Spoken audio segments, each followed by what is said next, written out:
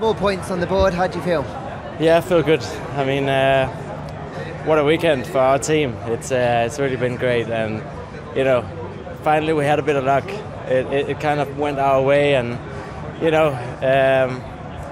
after those 4 or 5 races recently that weren't good for us, but we had the pace. You know, it's hard not to get down a little bit about it. And now, you know, the last 2 races we've been lucky, and you know, especially this weekend, we just had a great qualifying, great sprint qualifying, and then a great race. So I'm super happy. I had a bit of an engine issue all race, so I was just praying to God that it wouldn't blow up, which it didn't. So I'm super thankful for that I was able to finish the race with that problem.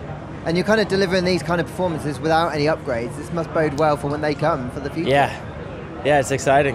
I mean, it is exciting, and I'm looking forward to seeing whether, you know, I'm not getting nervous for that upgrade. Maybe we shouldn't use it at all. No, I mean, it's very exciting and a great position. Pierre, the stewards weren't really your friends today. It just looked like a tricky afternoon all round. I mean, yeah, I think we can just forget everything about yesterday and today, because you know, we're dead slow, probably the slowest car on track at the moment, and yeah, just a big shame to see we're fighting for the last position. So I think we need a big reset and clearly need these new upgrades on the car as fast as possible.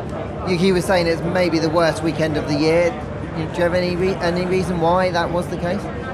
I think we haven't had any upgrades on the car for quite a long time now, and yeah, we start to feel it. So yeah, it's clearly not enjoyable, and yeah, I really hope we can get these new parts as fast as possible. Sebastian, for the second day in a row you found yourself in the gravel, and I heard a team radio saying, what's wrong with these people? Is it just frustrating driving standards? Yeah, it is.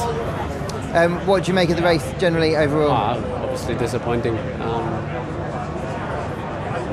Yeah, I had a piece from the car in front that landed on my front wing in the first lap. I don't know if that damaged the car already. After that, we were quite slow, and the medium tire was better. We were working through the field, and then yeah, Pierre, I think, was a bit too keen, and I was off again.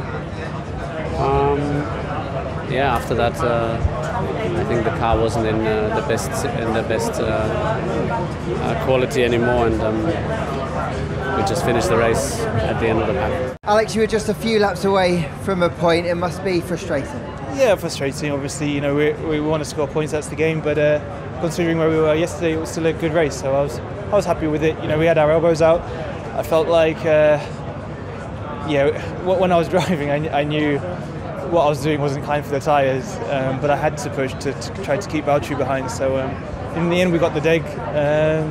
But you know, it's our first proper race with a new package, and we'll learn a lot from today, and we'll look at the data and come back stronger in France. So as you learn from it must give you optimism then, if at least you could race out there for points today, and that is a step, isn't it?